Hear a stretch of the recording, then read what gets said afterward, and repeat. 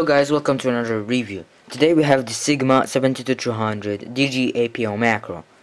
So basically this lens falls into the category of telephoto zoom lenses, and I'm going to give you my opinions and my experiences for this lens. So I bought this lens about a year ago. Not about, actually it's a year ago, in March 2014. So yeah, I've waited this long for a review so that I can give you a better review of this lens. So yeah, this lens is I think the most budget friendly zoom lens there is in the market at the moment. Of course there is the non-APO version, because this is the APO version. So yeah, actually the non-APO version could be a little bit cheaper, although I do suggest spending a little bit more and going for the APO version instead. So basically what the APO version is, it has more glass, specialized glass inside to reduce the chromatic aberration, increase sharpness as well. So there is a increase in sharpness between this and the non-APO. It's not much, but there is. And you know, for high details I do recommend the APO instead of the non-APO. Although I do not have the non-APO, I have friends who have it, and of course it's not bad, but the non-APO delivers better picture quality than the non-APO. So about aesthetics of the lens, this lens, you know, some people may love it, some will not. Personally, I don't mind that much. It is a little bit fat, and there are slimmer lenses. For example, the Canon 75-200, which is much thinner and also much cheaper than this lens. We'll talk about it later on. So yeah, talking about this, it has a smooth zoom ring. It's well damped actually, not too loose, not too tight. So the zoom ring is very good built. Now about the focus ring, I do feel that it is a little bit too loose. It may be because you know, after a year of using it, it may be that effect, but I don't think so. It was loose from the first time I used it. So yeah. So apart from the zoom range and zoom ring, you have two switches on the lens. The macro mode. Now let's zoom a little bit on this switch. Now what macro modes does is that it enables you to get close to the subject. If not mistaken, this does get close to 2:1 ratio, which is very good for this type of lens. So you only will be able to use the macro mode in between 200 and 300 millimeter. For now I can switch it on macro because it's between 200 and 300, although you can't go less if it's on, so you have to switch it back to normal to be able to zoom back to 70, which is very good. So you know, it's a bonus for this lens. Not many telephoto lenses have the capability of doing this. It has the new Sigma's matte finish, which is not bad. Here you've got distance markings. So yeah, instead of the window you have markings right here, which is not bad at all. Let's zoom a little bit out. So Canon 75-200 does not have the markings, which, you know, you really can't. You may use them and may not. I sometimes use them for landscape shooting. You tell me use 70-200. When the subject is very far off, I do sometimes use it for this. For example, you're on the other side and you want to take a picture of for example, a cathedral, and you're far away. For example, you can use this for zooming in. Also, you have the autofocus and manual focus switch, normal. So yeah, that's basically it. This does have a filter thread of 58 millimeters. So yeah, the filter thread is plastic. One thing to note, you may not mind, but some people may do mind, although most filter threads are made of plastic nowadays. So anyways, here you've got these readings. To be honest with you, I've never used them and I don't know what they're used for. So yeah, you have the badge here would say Sigma APO DG. It's, you know, just an add-on. So let's put on the cap.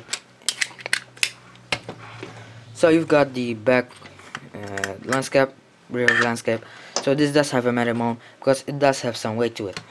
You know, it would worry me if the lens has a plastic mount because it does feel a little bit heavy. You know, it's not light, it's not that heavy as well. So yeah, one thing to note is it has a plastic mount. So this is the Canon version. It's available for multiple cameras, I think. Nikon, Sony, Pentax. Yeah, those. Now this lens comes with a lens hood and also this lens pouch. Wait a second. Let's take it. So it does come with this lens pouch, which is a nice touch as well. You know, Canon lenses don't come with a lens hood or with a lens pouch. You know, for Canon lenses you have to spend an extra $30 for a lens hood, and Sigma provides you a lens hood and a lens pouch. So the lens hood is massive and makes the lens more massive as well. Let's zoom a little bit out. So one thing to know is I do use it all the time for protection, and yes, it has some felt to it on the inside, which is not bad. You know, it comes free, so it's a bonus. So you've got the front elements, as I said before, it is 58mm.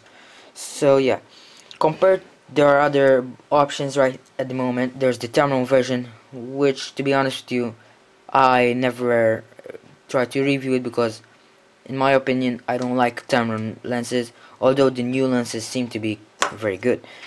But the telephoto one, the cheap one, doesn't seem that good. So I went with the Sigma because, you know, for the price, for the budget I had, it was the best option.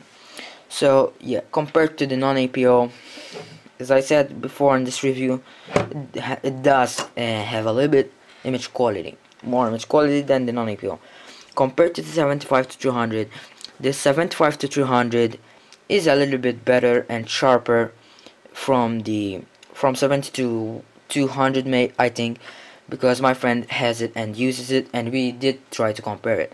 So the 75 to 200 does have better image quality between 75 and 200, sorry, but this lens delivers better image quality on 300 than the 75 to 200 by Canon. Now actually this is more expensive than the Canon model, so yeah, it's a personal opinion, but you know, you may either go for this or the Canon version. So yeah, you may find the Canon version much cheaper on eBay, and even this is not that expensive on eBay, but anyway. So I opted for the Sigma because, you know, I thought, you know, let's try Sigma, because this is the first telephoto lens I have. Now, what many of you want to hear is if I don't recommend this lens or not. Well, yes or no. Yes, because for beginners, you know, it is the best, not the best, but it is a good lens to start with. Telephoto range. It does give you new focal range from the kit lens, which is very good, and you will explore new zoom ranges with this. So, for example, with the kit lens you used to go to 55mm, you can now go to 300. It's like going from, you know, there's about 250mm difference, which is a great difference.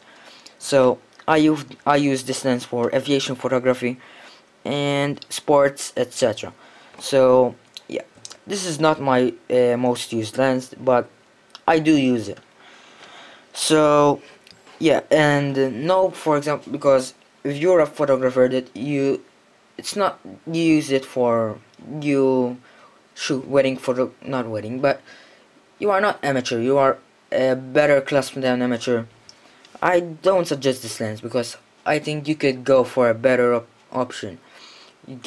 It's better if you spend a little more and have a better choice. The thing is that this lens, what really sucks about this lens is the focus. I can't show it to you right now because I don't have one SLR at the moment, but the focus of this lens is bad and bad. You know, the sound that the Canon kit lens makes, it's worse than that, and it's very slow. That's the problem that I found with this lens. So yes, it's very slow and not quiet at all. But you know, and also one thing about this lens is it has zoom creep as well. So for example, zooming into 7.5, it does zoom creep a little bit. So it's not a big deal, but it can annoy sometimes hanging it from your strap, and you know it getting in, the zooming expanding. But anyways, so yes, if you're just an amateur photographer and do photography as a hobby, I do recommend this lens or the Canon 75 to 200. If you are more than an amateur and you may use this for work, I slightly don't recommend this lens for the reason that it's very slow and noisy. And there are other options, for example the Canon 55 to 250 ISSTM. Yes, I know it has a shorter focal range, but the fast focus and the silent focus is better. So there are also other L lenses. I know L lenses are optical, they have better optical image, and they do offer higher image resolution, etc. So it's a matter of personal choice, but as I said before, you either are going to love it or you're gonna hate it. So let's wrap up this review. Oh, my dust blower. Wrap up this review of this lens. So yeah, as I mentioned before, this is a budget-friendly lens. It only costs about $150, which is not expensive compared to other options.